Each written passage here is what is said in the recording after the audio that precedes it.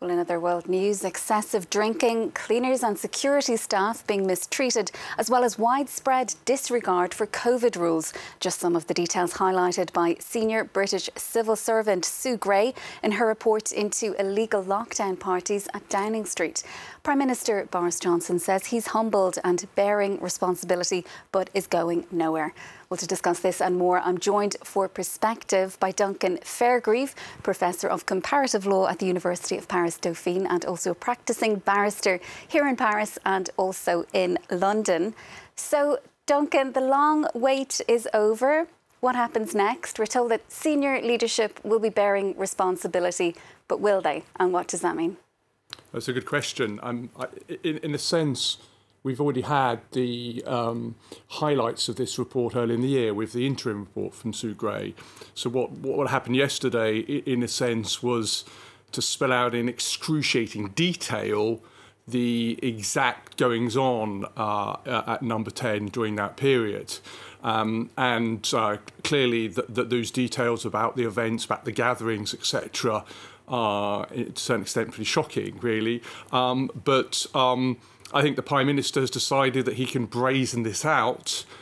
He did apologise yesterday in Parliament.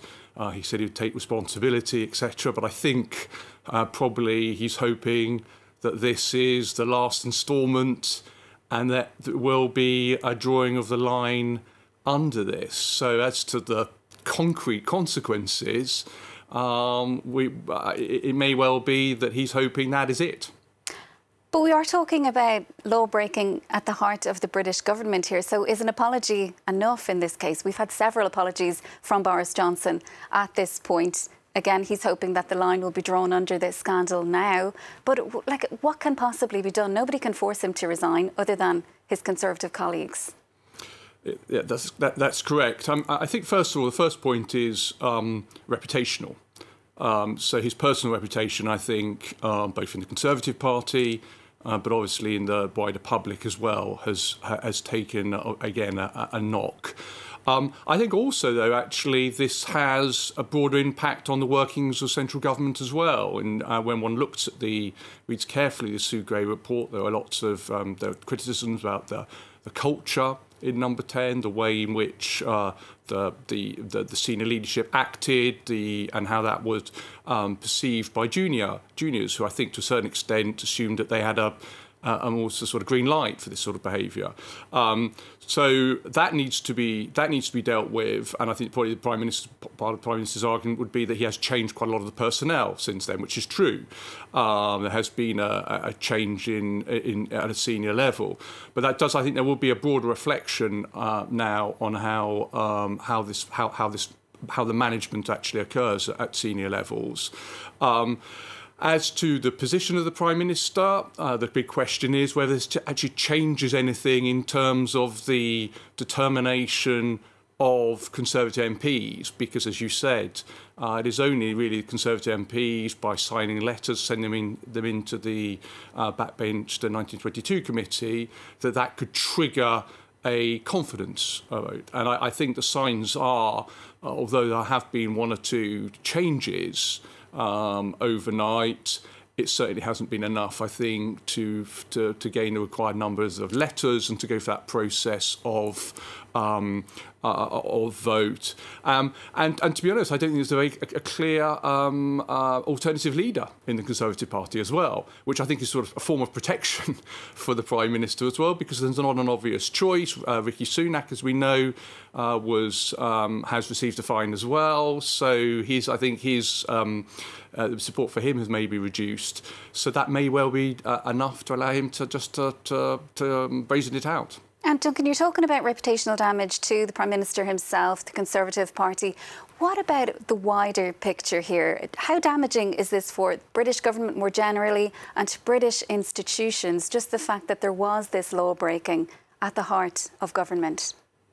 No, absolutely. I do think it is clearly problematic. I mean, the goings-on that have been revealed by the Gray report would be surprising in any circumstances. Partying, fighting apparently occurred at some stage, etc. So that would have been surprising in any circumstance. But of course, this was during lockdown, at a stage when the general public were fully at home. So the signals this send are pretty disastrous to the wider public, in the sense that those who were setting the legislation were not following them, and not only were they not following them, that there's a whole lot of very revealing correspondence which has been published as well, where there was almost a recognition that what they were doing, that some of the higher levels were recognition what they were doing was wrong, and that they were getting away with it, and that sort of thing. So that sort of level of cynicism at a high level of government, of course, is very damaging.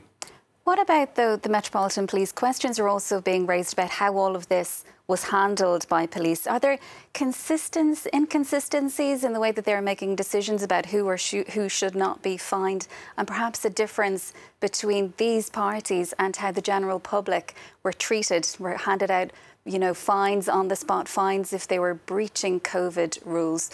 What kind of questions do you think there are there for the police? No, it certainly has also put into perspective and put under the spotlight the approach to the police. They had to reopen their inquiry, and then since that period, we've had hundreds of fines that have been meted out. So there clearly is a question at that early stage as to the approach of the police, the Met, in relation to these activities. They've now undertaken the inquiry. We know that senior figures have received fines, and many other advisors and civil servants as well. So they have undertaken their work. But again, I think there are a whole host of institutions that have come out of this scandal with their damage affected. Will there be longer-term consequences for them, for some of those institutions? And is this finally the end of the Partygate scandal? Boris Johnson, he's again on the front pages of the newspapers today, but is this all going to go away? Is the British public going to forget now and move on, as Boris Johnson is urging them to do? Well, of course, the Prime Minister hopes that's going to be the case, and we saw obviously today with the statements going to be made about a potential windfall tax, response to the cost of living crisis, etc., the increase in energy bills. So there's a sort of attempt by the government, obviously, to move the agenda onwards. However, there is a inquiry being undertaken by the Commons Privileges Committee in relation to the not actually the Partygate scandal itself, but into the statements made by the Prime Minister in relation to that in Parliament, as to whether Parliament was misled by the Prime Minister. And so from that sense, there will be that process is ongoing, and we will follow that, and there will be results of that inquiry. I think it's going to be it's quite a high bar in terms of what needs to be proven, which is that there was a deliberate or knowing breach of the or misleading by the Prime Minister. And we saw yesterday in the Commons, the Prime Ministers were setting out his defence on that, saying that he thought these were work-related events. That was his genuine belief, and that the other activities occurred after he had left these events. So he's setting out his stall, I think, in terms of his defence to the Privileges Committee, and we'll see how that transpires over the next few weeks. Great, Duncan. Thank you so much for joining us in studio. We'll have to leave it there. That's Duncan Fairgrieve, Professor of Comparative Law at the University of Paris Dauphine, and also practising barrister here in Paris and also in London. Time now for another look at the top stories.